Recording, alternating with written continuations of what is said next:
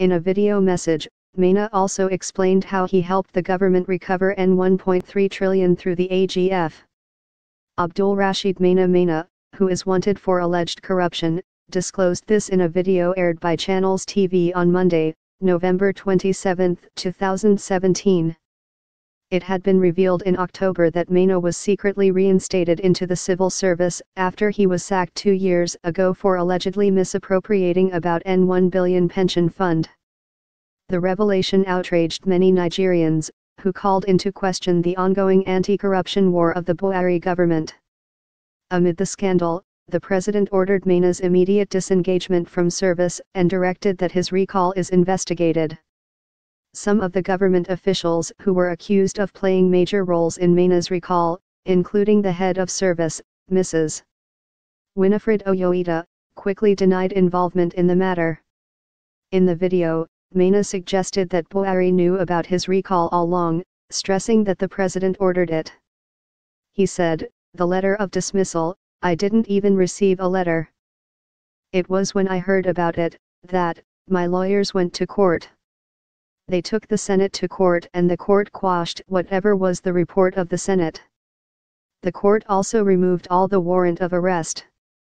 The court upheld that I should return to work. That was in April 2013. But the last administration refused to take me back to my job. They refused to obey the court order. The head of service was asked not to return me to the office. The Federal Civil Service Commission chairperson at that time did not want me to return to office. Now I did not return to office, but when this government came in, the president gave his note that go and sit down with Maina, I've given you the approval. They sat down with me after the security agencies cleared me of any wrongdoing." He said he has never been sued in any court of law for any allegation. "Nobody has ever taken me to court in Nigeria. I want Nigerians to know. I have never been taken to any court of law.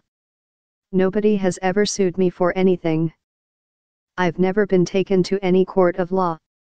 I have sued all the security agencies that we are talking about and I have won. I have full court judgments. They place my name on Interpol, I went to court and removed it. They did this, I did this, I removed it. There is nothing they have not done. Even the one they could not do, they went to immigration, put my name on no-fly list. I went to the airport. I was in Nigeria, that was in 2015. I went to the court granted me N2 million damages for not flying that day," he said. Maina explained how he helped the government recover N1.3 trillion through the AGF. He added that the process of his reinstatement started after the Attorney General visited him. He added, "As soon as this present government decided to sit with me, and after sitting with me, I told them I will not leave you to go back to Nigeria without something in your pocket. I'm going to give you something in your pocket," and the minister laughed. The Minister of Justice said, "What are you going to give us as gift?" I gave him a document, I say go here, there's N1.3 trillion, they are going to steal it because they've been stealing every year. He was shocked, he said not possible.